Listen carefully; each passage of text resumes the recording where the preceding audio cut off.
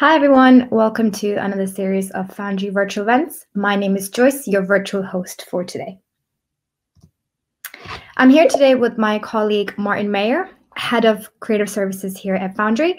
So Martin will be covering some of the live questions after the webinar, and they hopefully will be able to cover all of them. So before we dive straight into our session, I just wanted to go through a couple of updates with you guys. So we have over 42 webinars on demand. For more information on where you can find those or to register for those, please go onto our foundry.com/events page. For any questions, any feedback, or you wanted to participate in virtual events next year, you can send us an email on virtual.events@foundry.com. So we are nearing the end of the year, so we have a few more upcoming schedules. So we've got the next one coming up on an introduction to practical compositing with Austin Mayers. So just to let you know, this has been rescheduled from December the 1st to December the 8th. And then our final webinar will be collaborate remotely on animatic with Flix and Storyboard Pro on December the 10th. So for more information on those and how to register, please visit our events page. Our Foundry Learns page keeps a lot of documentation, release notes, dev docs, and new training documents as well as some tutorials. For more information on how you can grab those, you can go onto our learn.foundry.com page. Follow us on all of our social media channels for any industry trends that within the VFX industry. We also have a Insights Hub hosted on our web as well, where we have a lot of industry articles. We host a lot of artist spotlights as well, where we highlight specifically artists and their backgrounds and how they have achieved what in the career what they have done.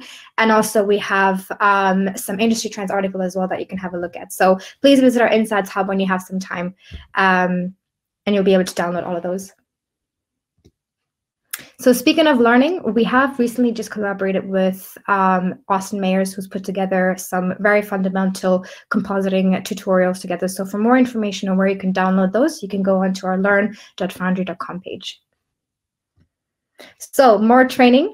So we've got new training for our community as well, compositing, Nuke and CG masterclasses, as well as training, one-to-one training as well with Josh Parks. Josh Parks actually did a webinar for us late September called What I Wish I Knew in Nuke, where he kind of walked through some of the fundamentals within Nuke as well. For more information on the coaching, the one-to-one training, or some of the tutorials or templates that he hosts as well, you can go onto the website compositingpro.com. And I will make sure to leave all of these links in the chat as soon as we've finished here. So lastly, calling out for all the students, we do a first-year free licenses. This is for you to explore all of our Foundry's creative software through the first-year free program that we provide. And this is for you an opportunity for any new students to experiment with Foundry products for 1 year free of charge. So that would be within Nuke Studio, Mari, Katana, and Modo. So for more information on that, you can go onto our education page, /first-year free. Lastly, I just want to say a massive thank you to all of our studios, freelance speakers, and artists who have so far participated in virtual events. Thank you so much for sharing your stories on our platform, and we're looking forward to building up the slide more with more logos next year and more stories. So if you're listening in, thank you so much for joining us, and we hope we can work together with you again in the future. So that's it for me. Thank you again for joining. Let's dive straight into the webinar.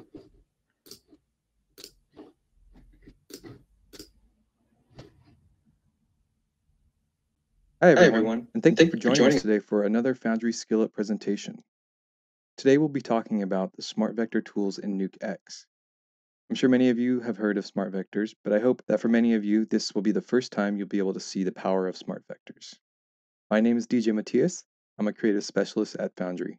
As a creative specialist, I get to visit with different studios and demonstrate the latest and greatest features of not only Nuke, but also Hero, our timeline review tool that's included in Nuke Studio, Mari, our texture painting software for 3D models, and Flix, our collaborative storyboard management software. I'm joined today by my colleague Martin Mayer, Head of Creative Services for EMEA, who will hopefully be able to answer the questions you may have. Thank you for your assistance, Martin. Speaking of questions, please enter any questions in the Questions tab. so that way we will be able to see them clearly without them getting lost in the chat window.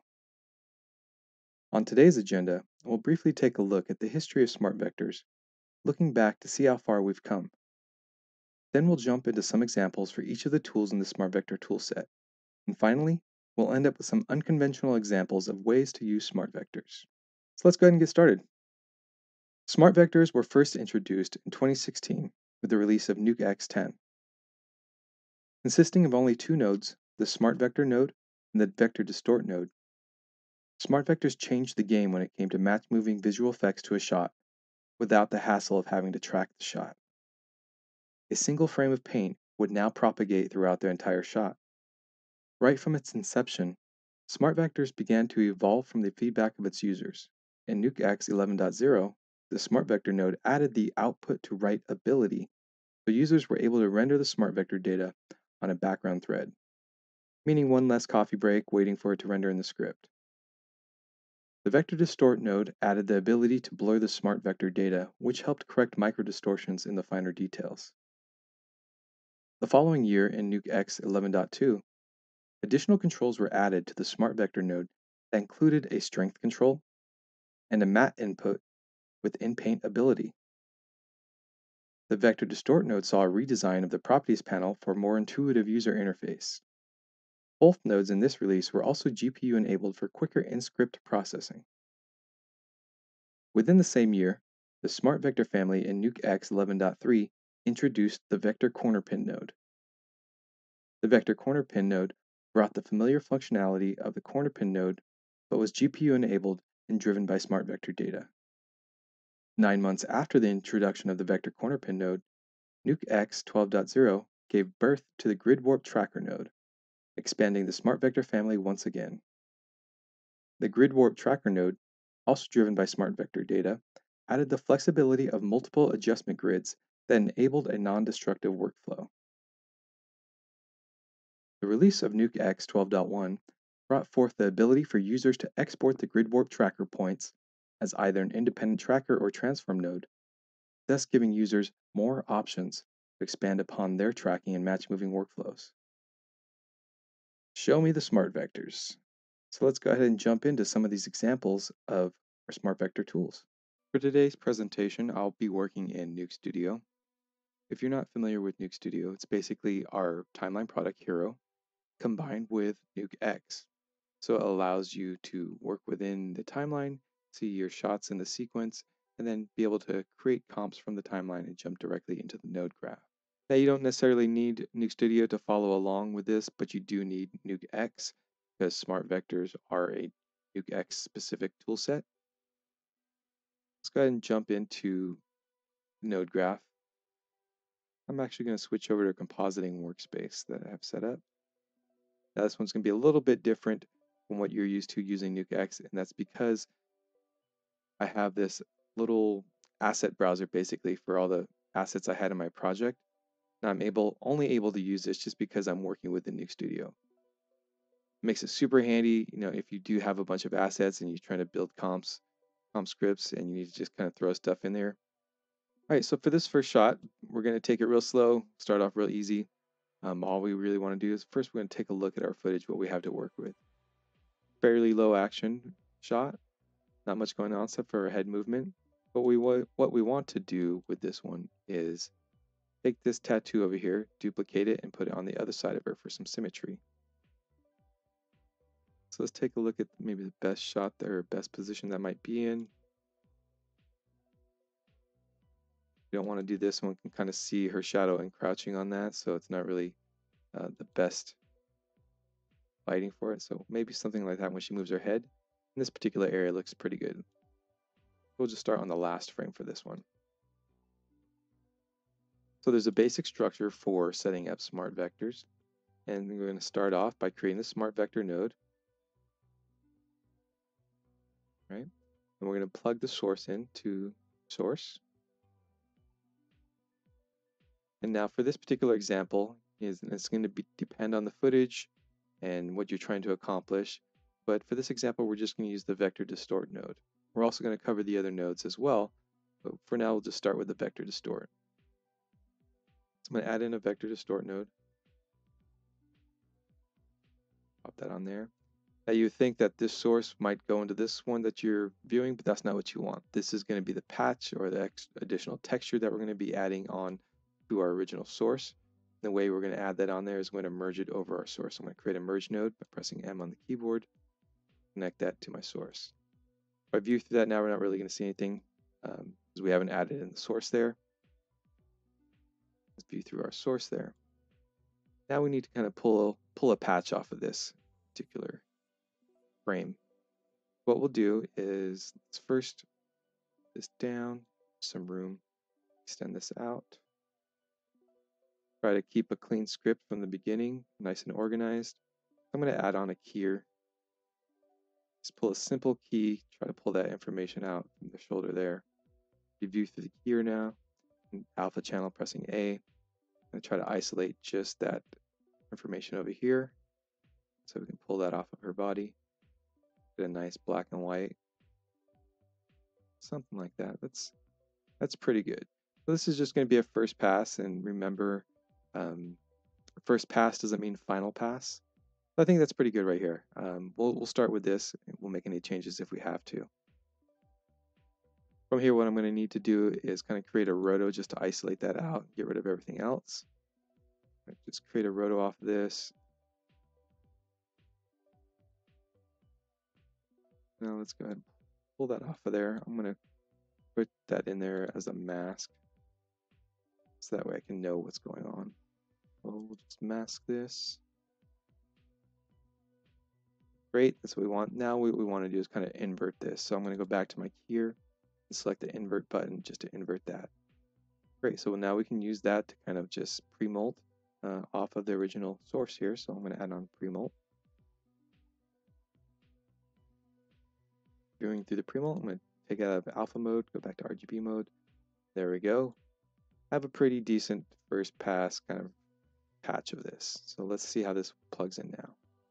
We'll plug in our source to our patch that we just created, our new tattoo area, and we'll view through the merge now to see what that looks like over the original footage. Of course, we don't see anything because it's laying directly over top of it. But what we want to do is put it on this side. So from the pre-molt, I'm going to add in a mirror node. I'm going to flip this horizontal. So that way we can see flipped over there. Now it's mirrored. And we're going to also add in a transform node so we can position that in place. Let's move this pivot point. Let's offset here down to here. I'm holding down control on the keyboard while I move this. There we go. Now it's going to make it a little bit easier just to position this where I want it to be, based off of that center point. Okay, good. So that's about symmetrical to me. I'm just eyeballing it at this point. Now we may notice a little bit of a color difference. Even though this is the same patch that we pulled from over here, you can see the coloring is a little bit different. Now it has something to do with basically this being the background here being a little bit darker and the background over here being a little bit lighter. So it's kind of just same colors, but it's appearing differently. But what we're going to do to compensate for that, maybe just add a grade node, bump up the gamma a little bit just to kind of eyeball it, get it in the same range as the other side over there. Okay, good.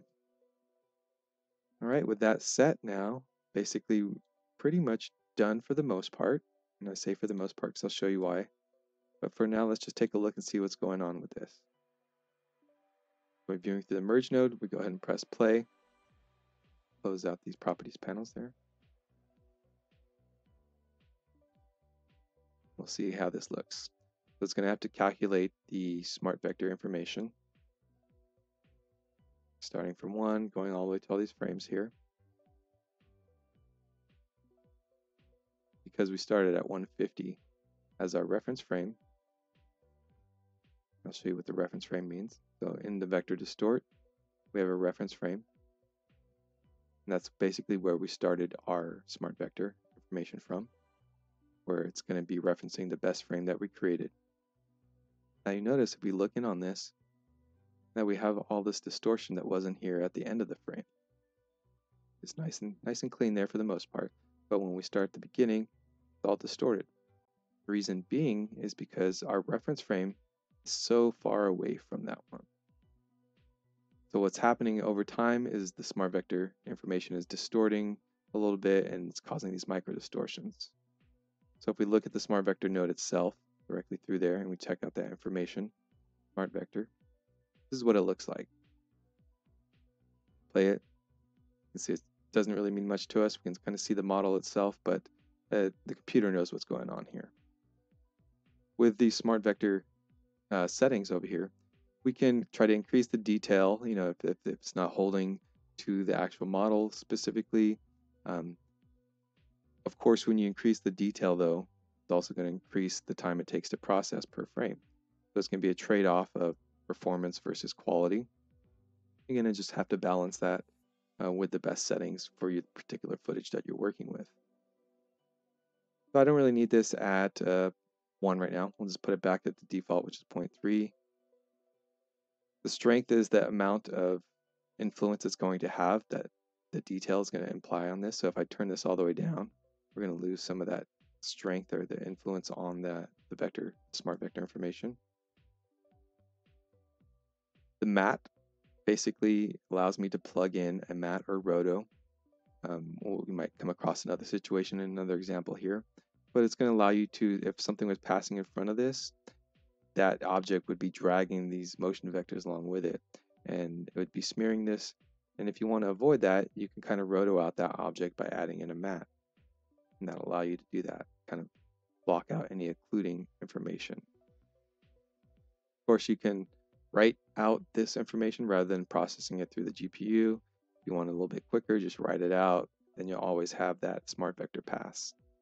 Under advanced, if it is flickering lights, it can try kind of compensate for that. Different shadows may be off and on. And then the tolerances as well. You can set the tolerance of how much weight you want, say the red, the green, or the blue to affect this particular smart vector.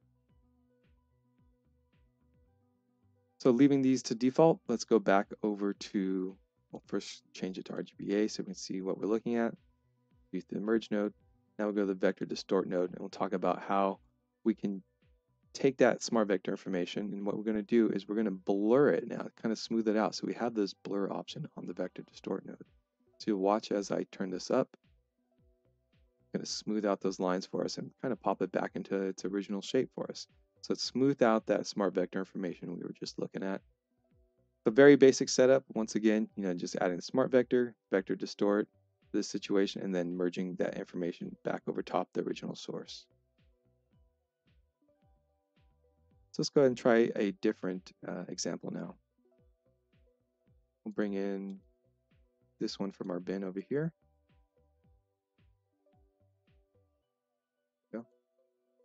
So if we take a look at this, we can see she has some face tattoos.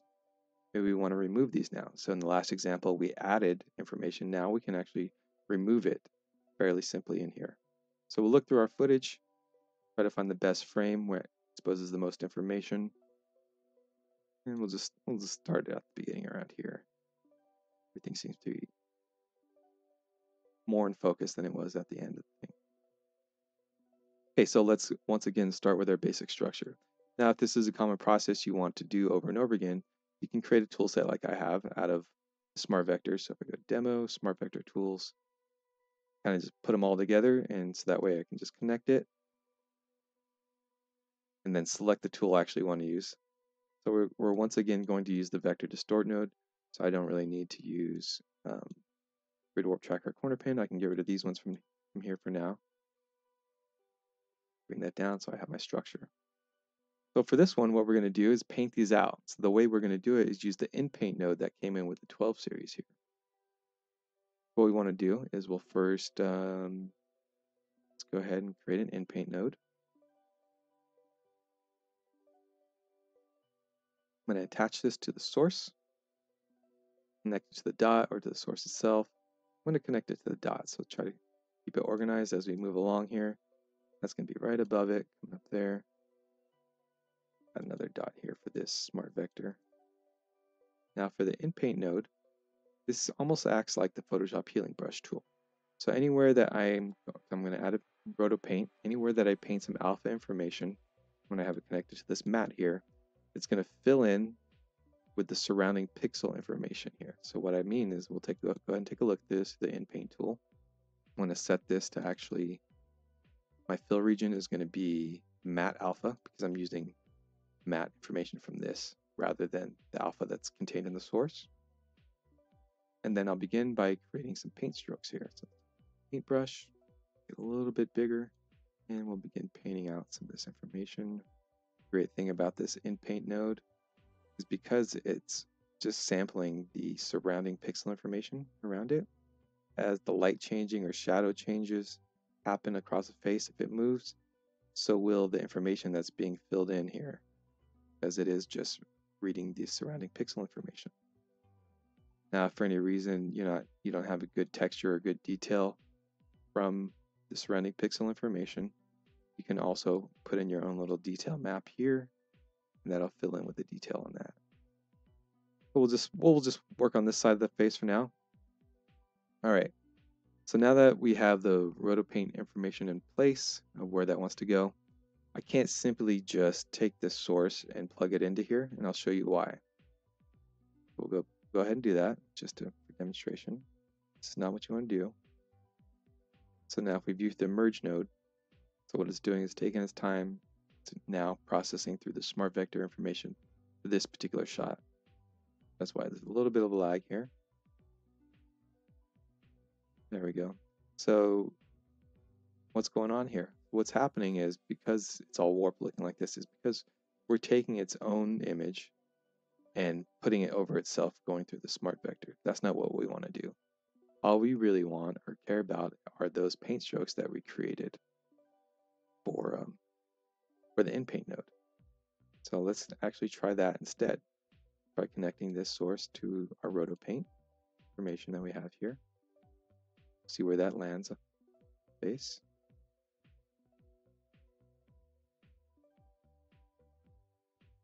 Look at the alpha, make sure there's alpha there. Okay, great.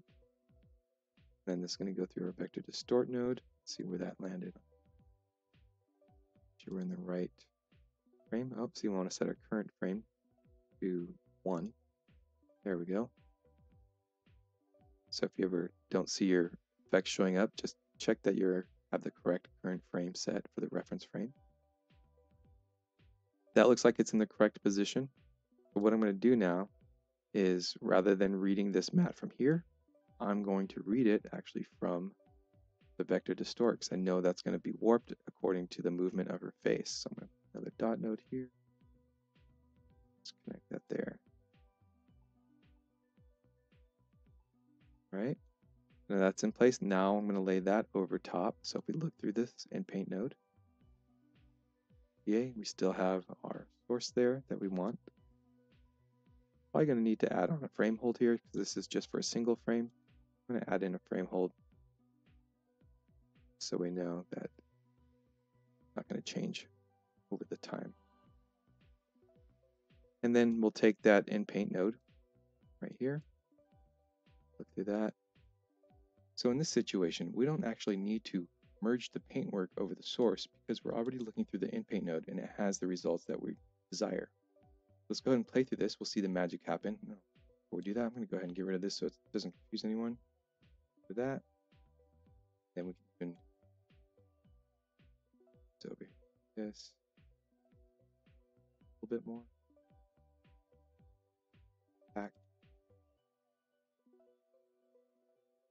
And now let's see the magic happen. Go and play through this. Check our results. All right, so it's looking pretty good. You know, it's a pretty quick, simple setup that we did here. Single frame of paintwork to cover this up here, some of these tattoos. It held for the most part. You can maybe see some of it bleeding through as she moves along. So that's where we'll have to go back, maybe touch up some of the rotos, extend them out a little bit more to really grab all that. But I think that's pretty successful first pass on that. Really quick setup.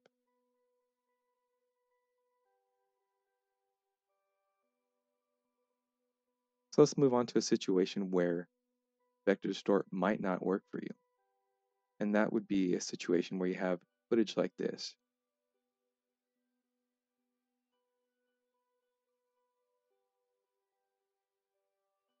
So it's going to be kind of troublesome, and we'll see why. Take a look at this. Have our basic structure set up. Smart vector, vector distort, and then bridged over the original source. What we're going to do is we're going to add on the Nuke logo to this orange here. Take a look at that. I already set this up ahead of time, just so we can see what's going on here. Now, as it comes to the edge here, one of the problems with vector distort as it runs into the edges and comes out of it, it begins to shear. It begins to pull those pixels, as you can see here. Not only that, is we're also getting some warping over time here of this. To be a situation where we'd want to maybe add some blur, but that's not even going to help our pixel pulling in right here. So if we were to kind of tackle this using just vector distorts only, we'd have to have multiple. Take a look at this. This one just has the logo opacity turned down.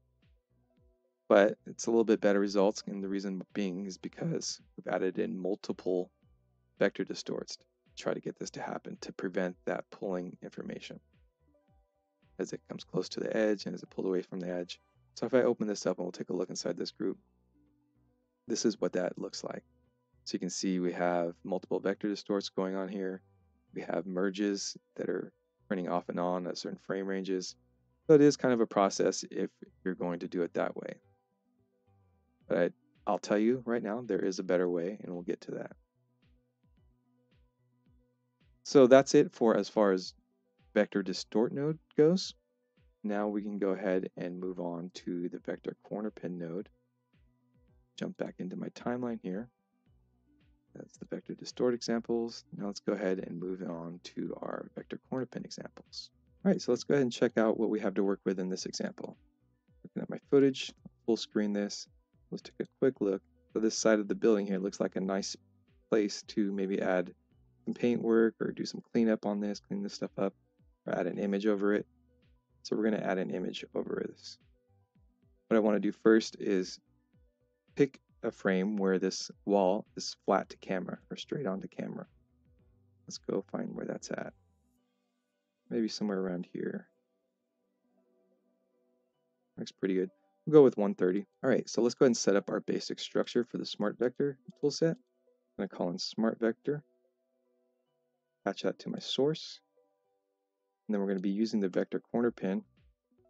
And then once we're done, or once we add in our source to this, we're going to merge it over top of our background footage here. So let's add a merge in. Let's just pick something from our bin that we can use as an image to put on the side of the wall. Earth, we can use some graffiti. But we use this Mona Lisa, a nice painting on the side of the wall. We'll take this image, and before we do that, let's actually set our pins to the size of the image or to the input. What we want to do is just open up our vector corner pin node, go to the From tab. We're going to click Set to Input. And what that's going to do is going to take all of these pins that are set here by default in the vector corner pin, and it's going to set them to each corner of our input. That's what we want, so we can move the entire image. So I'm going to hit Set to Input. Notice it pops those corners to the edges, or the corners. And then now we come back to our main tab, and we want to copy those pins that we just set on the From to the To. We'll copy. That's those pins for us here.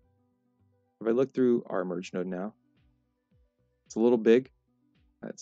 We got to reduce this image, so I'm going to select all my pins, hold down Shift, and then drag and string proportionally, and then position this onto our wall.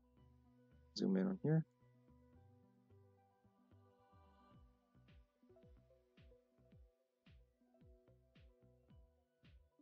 Now, if I were to try to play this right now at this point, I'll do. We'll see what happens. It doesn't stick with it. The reason being is because we haven't defined the placement of this image and where it should stick to. So let's go back to our original frame that we created on 130 and get this to stick. Now all we have to do is add in a keyframe or play through this now. There we have it. So as simple as that. Simple 3-node setup with 2 inputs, source input and then this painting input. If we go to the head of the shot, remember there's that extreme kind of perspective change. Let's see how that looks. All right, looks pretty good. I created a nice perspective for us. Maintaining that. Go ahead and stop it right here for now. So we can see some micro distortions going on here. We'll address that in a moment. But let's go to the header shot where I saw some other issues. And that would be, you can kind of see the artifacting from the image. We want to get rid of that. What we can do is just turn off the merge node, or like disable it, or turn down the opacity, key that on and off. So let's pick a frame where we would actually start to see something on the wall. Maybe we'll go right about here. So we'll leave this as the on frame. Let's go to our merge node now. I'll just set a key for this, and then we'll go back a frame, turn that off. Great, so now we've gotten rid of the artifacting that was going on there. We'll look at this as we play through it. And we'll go ahead and address some of the warping now, or the distortions. So if you remember from our vector distort node, we had the blur where we could blur the smart vector information. We have the same thing under our smart vector tab here for the vector corner pin. Once again, just turn up the blur knob. We'll see what kind of results we get. You can kind of see it's smoothing out these edges, but it's also creating this effect up here now. But for now, let's just turn this off, and I'll show you another method we can do to try to fix this distortion. Basically, all you have to do is add in a new keyframe. So we'll add in another keyframe. When you add in keyframes on the vector corner pin node, it'll interpolate between those, maintain your image for you. So cleaned up those distortions, cleaned up that edge corner up here, looks pretty good. Go ahead and play through this. Anytime that happens again, we'll just add in another keyframe just to kind of straighten it out for us. All right, so I think at this point, it's pretty good for a first pass. We will now just kind of add in a little extra to blend this onto the wall and into the environment a little bit better. Let's just do that. We'll go to our reference frame and start on that one.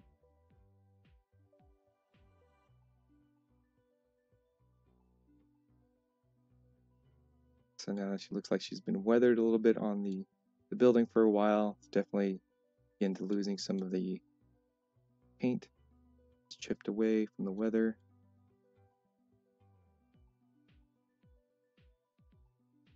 Go ahead and play through this and see what it looks like now.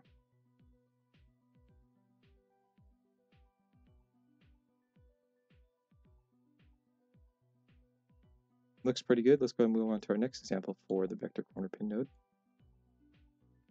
I have it already set up just to show you a roundabout way of doing it. So we'll take a look at the footage. Here's what we have. Footage, make sure the right frame range. What we want to do is replace this sign with something else. So we got a lot going on in this image. We got some camera motion, some rotation. We've got the sign that's rotating as well. One thing to pay attention to that you might not notice but will affect your results is this little shadow here. So this is kind of a moving across it. It's going to affect the way the smart vector sticks with this particular panel. Let's go ahead and take a look at what's been done so far. For this one, kind of start off a maybe more traditional approach. What I did is did camera tracker. From the camera tracker, solve that so that way I can get kind of stabilize my image. So if you look at the stabilized image at this point, then from here I also tracked it again for the rest of the camera stabilization after it was that. So let's take a look at that. Now we have a more stable image to work with. Okay. From here, proceeded to do my rotos to hold this out, and then added in my vector corner pin node with my source. Then we came back through. Look at it right here, the merge node. Okay. Then what we had to do at this point, can't leave it like this because it's not fitting within frame. Had to reverse our stabilization. So we inversed vertical transform and the tracker. Basically brought it all back to where we started from, but with that information on it now. So all that was a pretty lengthy process, creating rotos, hold stuff out and whatnot, and doing the tracking. But what we can do instead, I'll show you the example of how this would work if we just went directly through the corner pin node and the smart vector tool. So we'll bring this up here. Let's connect this from our rest of the pipe down there. And we'll go about it a different way here. Once again, starting with my foundation. So, because of all this motion that's going on in this original shot, it might be difficult to work with it normally without actually stabilizing it. But we'll try and see what happens with the vector corner pin node here. What we'll do is create a source or add in a source, and for this, let's use the checkerboard. Easy enough. I'll look at it over this right now. Doesn't fit. Remember, we have to set our pins to our input. So let's go to from, put the input, copy those from there, and now we can adjust our pins, fit the area we want to cover up. So we'll just put these right in the corner, somewhere around there. Okay. Probably won't get it perfect here. Not to take up too much time with these details, just to give you an idea how this works though. All right, so looks good. Remember, we have to set our corner pin frame, probably where we want it to be. Now we'll go ahead and play through this, see what kind of results we get. Okay, you can see some warping going on here, some distortion, it's fine. What we're going to do is when that happens, we're just going to add in keyframes for that. So let's go ahead and add one at the beginning of the shot. I'm just going to do on every 20.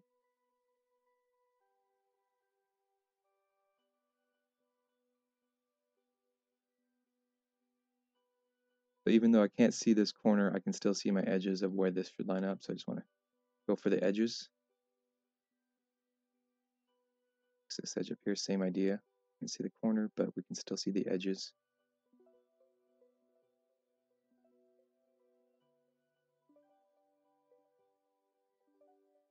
So you can see that this one takes a little bit more setup than our last example, but this footage is definitely more dynamic than the previous example was as well. So for the amount of work we're doing here, I'd rather do this than apply this same technique or add in a source. And for this, let's use the checkerboard. Easy enough. I'll look at it over this right now. Doesn't fit. Remember, we have to set our pins to our input.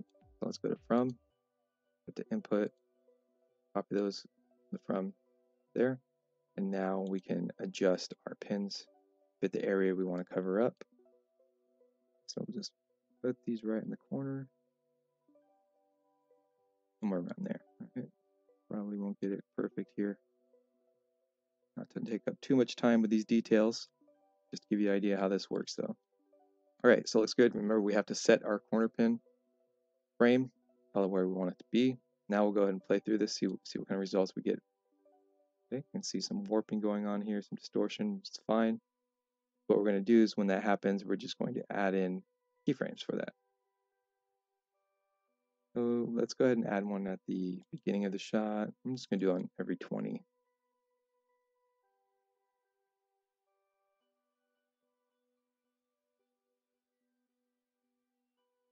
But even though I can't see this corner, I can still see my edges of where this should line up. So I just want to go for the edges. This edge up here, same idea. You can see the corner, but we can still see the edges.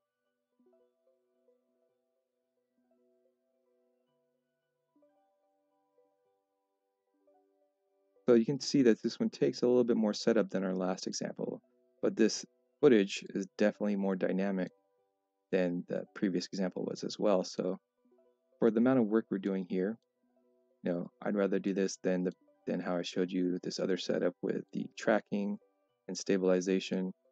This one's just a matter of just setting these pins in the correct position for us.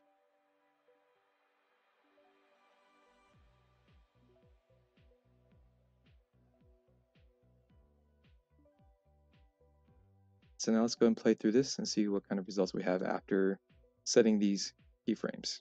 I'm going to full screen this. And let's see what this looks like. Go back to the beginning and play through. I don't expect it to be perfect, but it should be pretty close. All right. Seeing that warping because that shadow that came in, as I mentioned earlier before we started that. We're going to need to create a roto over this to hold that out. For the most part, that grid sticks pretty well. So we just need to address some of this warping here going on. So let's do that. First thing we'll do is we'll go ahead and kind of roto this out. I'm going to go back to the end of the frame here, or the last shot, or the last frame here. This is where most of the sign is revealed. And do just a regular planar tracker.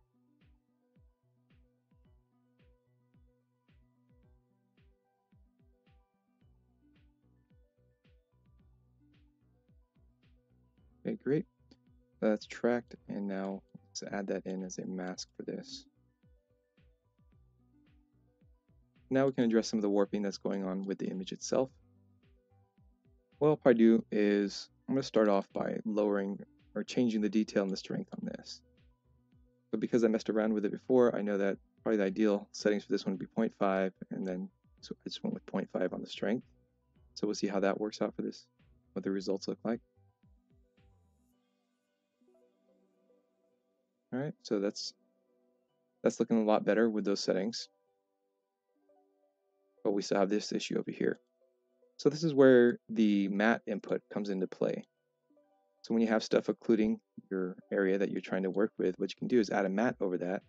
It holds out that information and it doesn't affect the underlying image. What we'll do is we'll create a roto around guitar. Go somewhere right here. The great thing about this too is it doesn't have to be a very tight roto. It can be kind of a garbage roto. Not just the guitar that we need to worry about, but remember it's that shadow we want to worry about. So I'm going to look through the original footage here, original source, and I'm going to roto out shadow area also. You can see that I'm not sticking very close to that shadow. It almost works better if you don't provide a nice tight plain roto. That looks good right there. That's fine. Maybe we'll add some blur on this just to smooth that out. Bump this up. 30 is fine. Okay, we'll put that as our input for our smart vector mat. And what we want to do is view through there. Remember to set your mat input to mat alpha. And we can choose to in-paint this. In-painting is just going to fill in the surrounding pixels of this with that information in there. So we'll go ahead and in-paint that. And now let's see what kind of results we get. Oh, actually, before we do that, I'm going to need to kind of just keyframe this roto really quick so that way it follows with the footage. Because it doesn't have to be perfect, we can just move it very quickly. All right, so that looks like it holds pretty well with it now. Okay, now we can look through our end result. That bigger.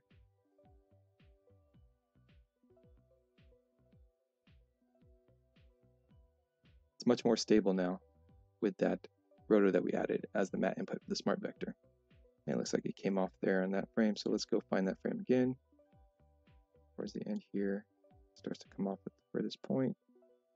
Be right about there. And we'll just add in another keyframe on the vector corner pin node, this frame.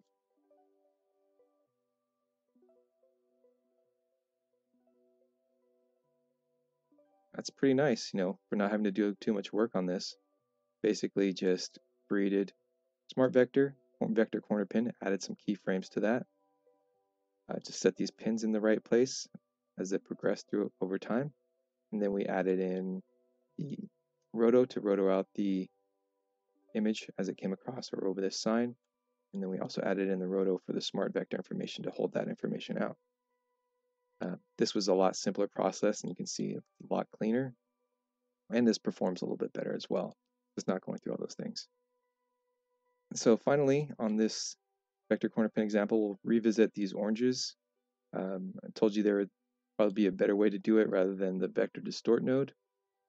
We take a look at what we have for the vector corner pin node. We'll see what this looks like. Give that a second to load up. Start back at the beginning of that. There we go. If I play through this now, we're going to see what kind of results we get out of this. So as you can see, vector corner pin node isn't the answer either. You're still getting that problem with when it gets to the edges of that pulling the image or pushing the pixels around. You would have to do is probably set up multiple vector corner pins, and that's not fun. So what would be probably the best way to apply this same technique or this same logo to the oranges? Well, probably the most simplest direct one, and that's just adding transforms. Basically, add a transform to place this in place, another transform here to kind of use it as the access point and have it rotate around. So if we look at this point, play through it, doesn't pull pixels, it doesn't push the pixels, stays right with the footage, and it processes a lot faster than it would going through Smart Vector and Vector Corner Pin or Vector Distort. The reason why I showed this is just to kind of emphasize that you want to use the right tool for the right job, the right situation. Now, Smart Vectors may seem tempting just to use for everything, but like, oh, it's going to solve all my problems. Not necessarily. There could be quicker, faster, easier ways to do these things. Just got to remember that there are other tools you can use, and in Nuke, there's multiple ways of doing something. So this one just happened to be the quickest, fastest, and get the best results by using these transform nodes. Now let's go ahead and move on to some of our grid warp tracking examples. Let's switch right back over to compositing space. This first example here, we have a puppy, and it's actually composited over a brick wall sitting on some grass here. Now for this one, we're going to use the grid warp tracker maybe to enlarge some of the features of the puppy dog, maybe his eyes and his ears, give him a little bit cuter look, or maybe change his look altogether. Let's see what we come up with. Let's start with our green screen source. So that's going to make it a lot easier for us just because it's on the green screen. Trying to take a little bit liberty of as far as where we're going to be drawing our grid. Call it Smart Vector. And we'll be able to key off the green screen without having to worry too much about doing some nice rotos around the dog's head. There's a few inputs on the grid warp tracker node itself. We have the source input, goes to the source that we're working with. The Smart Vector, of course, goes to Smart Vector. This destination one can be for an additional input. We also have the mask input as well. Taking a look at our properties panel for the grid warp tracker, we have a from grid and a to grid. So this is like source and destination grids. For the from grid, we're going to start with that. What we want to do is we're going to draw an area using this little icon here, this tool. We're going to click and drag over it of the areas that we want to warp. We'll do the dog's head. So you can adjust these divisions over here with the slider, add more of them, take away some. You can even add some manually if you prefer. Start with the basic 2x2, then you add some in by going to this pen icon with the plus. You'll see a red guideline pop up of where it's going to be placed. Now what we need to do is actually track this grid. That way we have the tracking information and the points can follow. It's going to be driven by the Smart Vector. So we'll go ahead and track this, but actually I already have one tracked to save us some time. So let me just call this in here. Swap this out. That. Now if I'm looking through it, let's open up our grid warp tracker. Play through that. So now you can see there's some warping and distortion going on here. Now the reason being is because as it tracked from the from grid, it moved those points around. And these points are trying to compare itself to the to grid. So this is the result of the from grid moving away from the to grid point. So it's this point to this point. It caused that warping. Not to be alarmed though, all we need to do to kind of correct this and give this something workable that we want to work with is basically we can either link this grid to grid, like pressing the link button. We can right click, copy all keys, select the to grid, and then paste on there as well. And you'll notice that as I do this, grids will pop into alignment with each other and source will look more normal. There we go. You'll notice the grid itself is set over a black background. So the grid warp tracker has an internal merge system. It's pretty much the same as if I were to change this background to over source, it's like adding a merge over source. So it'd be the same as if I were to add this merge, A over B. And we'll look through it that way. Return this back to black. You won't notice a difference. Another reason why you might want to do something like this is if you have to add in some nodes in between the grid warp tracker and laying it over top of the source. So maybe we had we'll just throw a grade on here for now. And we need to change the grade in some way. That way it affects that source or that patch that's going over the source. Okay. Since we don't need to do any of that, we'll just go ahead and delete the merge node and set this grid warp tracker back over to source itself. When we view through that, we'll see it nice and clean. A nice feature about the grid warp tracker is that you can add adjustment grids to your originally tracked grids, meaning that you don't have to worry about destroying the information on these tracks and having to start all over again. So with that, we'll add in adjustment grid. I'm going to hide the visibility of the other two grids just by clicking the eyeball icon there. With this adjustment grid, then, we can begin to make our changes without fear of destroying original tracking data. So we can either adjust the vertices to warp and distort this image. So if I click and drag this, you can see how that affects it. Or what we can do is grab the handles that are connected to the vertexes and move those around. You can see how those distort the image. So with those changes that we just made on the single frame, because we've tracked the grid already and it's being driven by our smart vector information, we're now able to play through this, and it's going to maintain those changes throughout the entire footage. Let me just hide the grid so we can turn that off, and then I'll go ahead and play through this.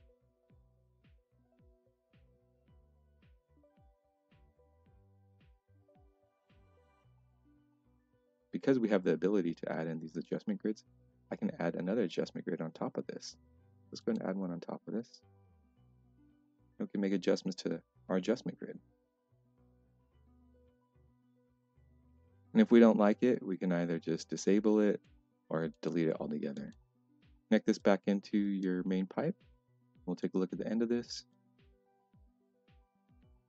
And then we can see our changes throughout. Let's move on to the next example. I'm going to revisit the building example here. I want to show you another function or feature of the grid warp tracker. This particular one, we're going to focus on this building in the background here. I'm going to add a Nuke logo over it.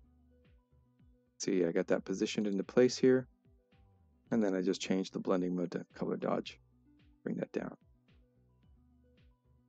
What I did originally is take the smart vector and grid warp tracker, then also just a mask over this. So we're using that as the mat for the smart vector as well as the grid warp tracker, because we really want to just focus on this area over here with this building. I added the grid, drew the grid over this, tracked it, looks something like this.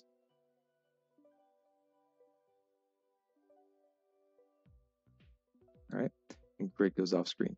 Now, the reason why we didn't use the vector distort or the vector corner pin was because, what happens, we've seen in previous examples, when an image comes close to the edge here, it's going to get pulled and stretched.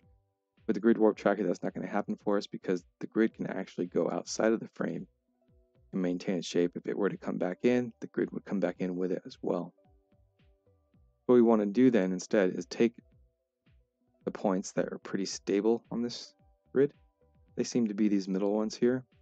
Take all these middle points. We can take one, we can drag multiple. But what we do is grab those points, right click, and then we can export these as a tracker that's baked, a tracker that's linked to these points, or a transform that's baked. Actually, I want a tracker. We're going to use the tracker for this. Export tracker baked. And then what I did is I plugged this into my Nuke logo here. By doing so, if we look at this now, we're going to see that this logo holds pretty well throughout the entire shot. There we go. Pretty solid track, pretty easy. Just had to add a little grid over it, track the grid, take those points from the grid and apply them through the tracker to our Nuke logo. Now let's go ahead and take a look at some of the exploratory examples of how we can use the Smart Vector toolset.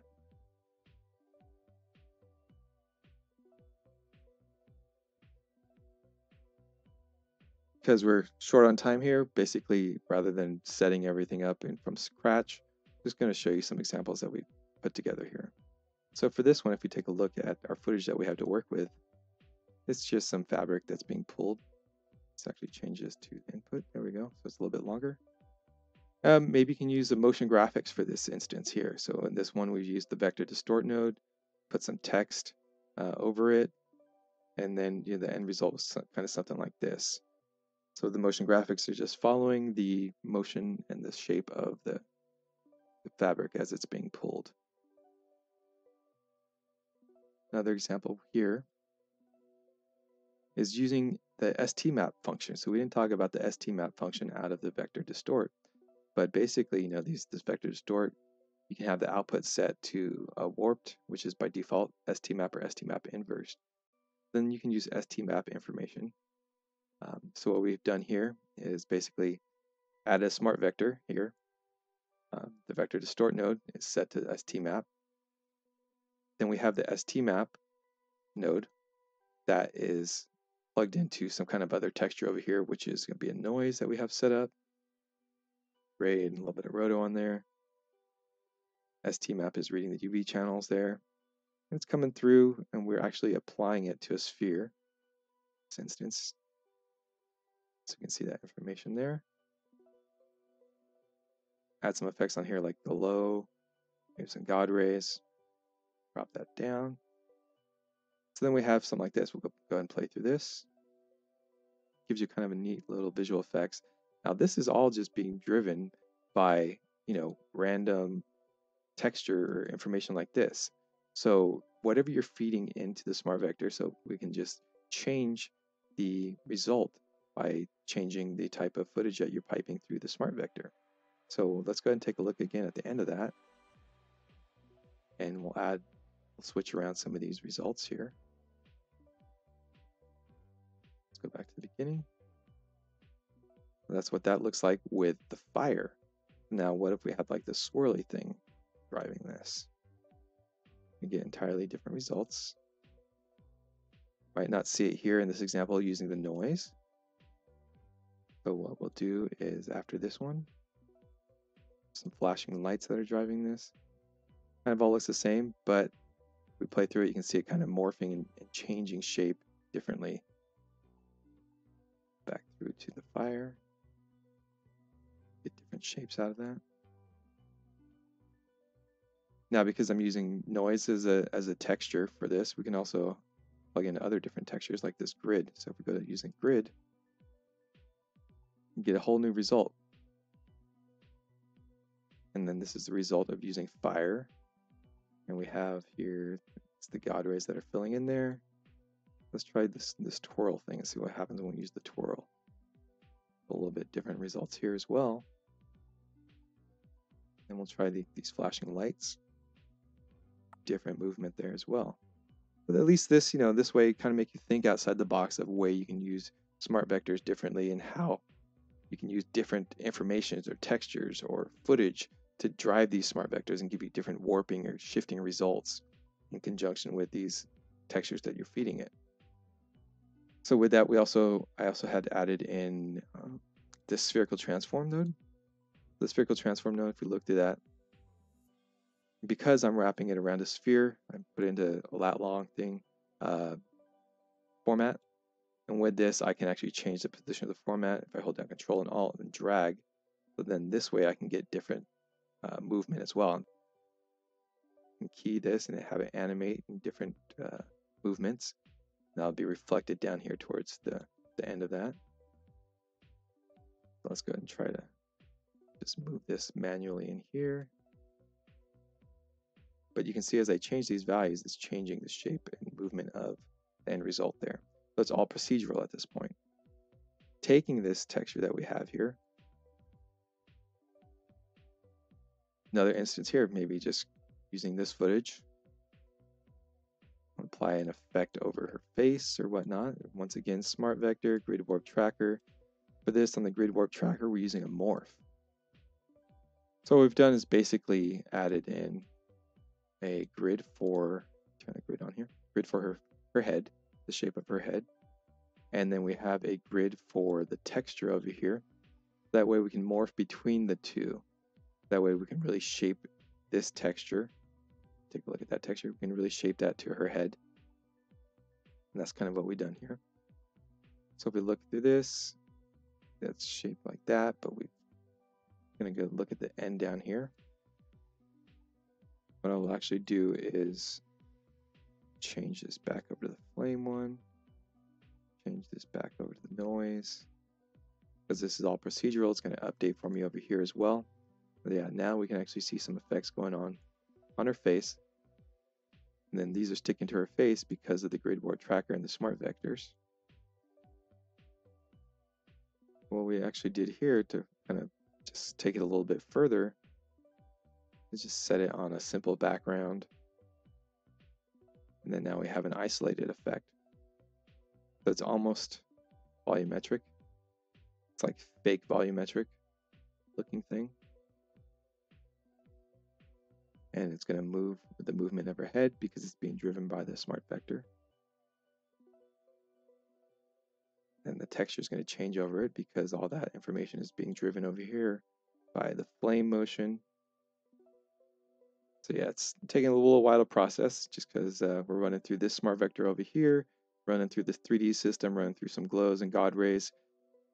But if I were to flipbook this, then we'll be able to get the nice end results of that. So let's go ahead and actually flipbook that. If you're not familiar with the flipbook, I'd recommend checking it out, especially if you have Hero Player, because now you can set your flipbook to Hero Player. I'm actually only going to do maybe 5 frames of this, 1 to 5, because 520 is kind of a lot to wait around for. Let something render. All right, so great. Popped open our Hero Player for us. Now we'll be able to see this playback in real time. So this is the 5 frames we processed. All right, so that about wraps it up as far as examples of what we have for vector distort, vector corner pin, grid warp tracker, and then some unconventional ways you might use the smart vector tools. I highly encourage you, if you have access to them, to check them out yourself. Know that they can be a huge time saver. I can't emphasize enough that you really need to use the right tool for the right job. I'd like to acknowledge the videos used in this demonstration. I find pexels.com to be a great resource for free videos, and there are many contributors on there that don't expect anything in return for using their video content. That brings us to the end of our presentation. I want to thank all of you again for joining us today and staying with us until the end. If you enjoyed this presentation or are curious to learn about past or future presentations from Foundry, please check out foundry.com/events/virtual-events. Thank you again. Now I'll hand it over to Martin to answer some of your questions. All right. So, hello everyone. This is Martin from the Foundry. And I'm happy to answer any questions that you might have. Awesome. Martin, shall I go ahead and start picking out questions for you? I went through the ones that were in the question section as we were. So if you... yeah, looks like you've answered a lot of the questions. So why don't we just go through them individually, just so people, in case some of them haven't read some of the answers. Just gonna look at which ones. So there's a question from Adam Tennant. When are we getting built-in frame hold that selects the frame you're on? Yeah, so currently there are really no plans for that, but something like this can be really handled by a script or an expression. That's the route I would probably choose. It can be triggered by the creation of the tool. For example, it picks the frame that you are on at that time. Awesome, perfect. So Lee Watson, he asked a question. Is there a good way to avoid vector smearing when your source moves in and out of the frame? Example, if this person's face moved to the edge of frame and back in, how would you manage the smart vectors? Mm-hmm. So DJ was covering some of this in the actual webinar, but I would probably resort to few vector distorts and then blend between them. It really depends on the shot. That would be possible. Sure thing. Perfect. So this question might actually be for me mainly. Is this play available to download and use? Try to practice smart vectors. Oh, sorry, I chose the wrong question. But DJ had a list of things at the end of the webinar where you can actually go and download all of these. Perfect. Thank you for that. And there was, so I'm just going through the questions. Arthur asked, does cropping part the image before calculating the smart vector save processing time? It does. Well, less pixels, the faster it will be. The less pixels you process, the faster the whole process will be. Although with some of the recent graphics cards, things are pretty speedy already. I saw a question in the chat window. So what was the name of the webinar instructor? It was DJ Matias. He goes by DJ. He's one of the members of staff in the Foundry. Yeah. Perfect. Let's see what else there is. There's one that Aniket Kesarker asked, which minimum budget graphics card do you recommend for vector to sort node? That is a little tough. I mean, it really, whatever your budget allows, but generally what matters the most is the amount of VRAM it has, so it can actually crunch the data in the memory while it's doing its thing. And the rest is really just the processing speed. So obviously, the faster chip, the faster the whole thing will be. But the limiting factor will be the VRAM. Awesome. I'm going through all the questions, and it seems like all of them have been answered. And I know we're a little bit tight with timing as well. So let's see one more time if there's any open ones that we haven't gone through. No, it seems that we've covered all of them. So I think we can leave it at that for now.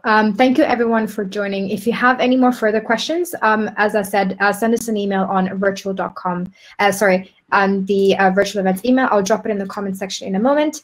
Other than that, thank you very much for joining, guys. I hope you enjoyed this webinar and it was insightful for you guys. Stay safe wherever you are. Have a wonderful day, evening, night, wherever you are in this world. Take care. Goodbye. Take care, everyone.